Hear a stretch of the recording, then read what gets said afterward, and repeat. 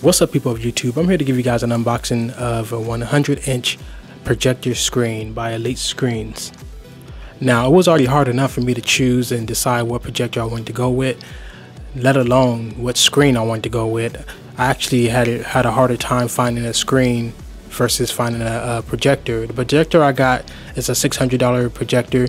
I also got an unboxing coming up for that too, so be looking out for that. It may be already up by the time you watch this video, or it may not be. Subscribe if you want to stay tuned to my videos. But anyways, so the screen itself is a manually pull down screen. You got to pull it down yourself. I was going to get the electronical one for $80 more, but I decided, you know what, for now, since I'm not really sure what screen I want to go with, I'm gonna go ahead and get a pull down one by these guys, because it's my first time buying the projector screen. I didn't want to pay extra money to get it if I wasn't satisfied with it. So I say a little bit down the line I might buy an electronical one if I like the screen by this in particular company. But it was real hard because all these screens, every last one of them, even the high-end screens, have a lot of mixed reviews: 5 stars, 4 stars, 3 stars, 2 stars, and 1 stars, all over the place. A lot of people said the mechanisms break after like a month, even after 1 day. It stopped going up after like a year or so.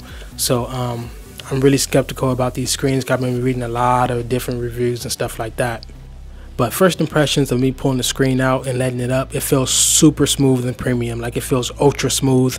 And it didn't really cost me that much. And that's another thing, you pay for what you get. And a lot of people have been saying that inside the reviews. Well, you know, the screen is barely over $100, so you pay for what you get, you know. And other screens run you around $300, and I didn't want to spend that much on that right now. And I currently took my 4K TV back to get a projector, because 4K TV, just to touch on that real fast, kind of had too much input lag on my game consoles and on my PC. It made sense on my PC because my graphics card don't support HDMI 2.0, but on my game consoles, it still had the input lag. You know, playing Halo, playing other games, even non-shooter games, you move the analog stick and it moves a millisecond later. So that's what I'm worried about with this projector. I know it's clear because I've been seeing YouTube videos. Hopefully it's clear enough versus an LCD screen and stuff like that. And hopefully it doesn't have any input lag. If it does, I'm gonna go with the same model or the same brand of the projector, but I'm gonna go with the gaming series. They came out with a white one.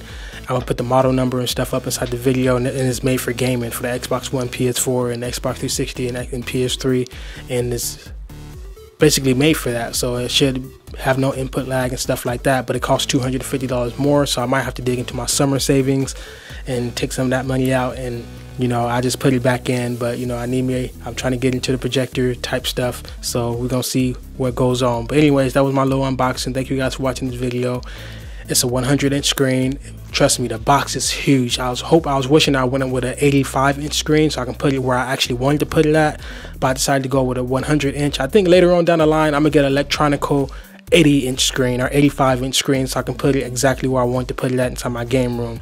Price overall for the projector screen, mounting bracket from the ceiling, and the projector cost me around around $800. Yeah, about $800, a little bit over $800 altogether, which is around the same price, actually cheaper than the 4K TV I got. So, you know, I didn't have to put no more money with it, and I ended up saving a little bit of money, brought a couple of games. So with that said, man, I'm out. Peace.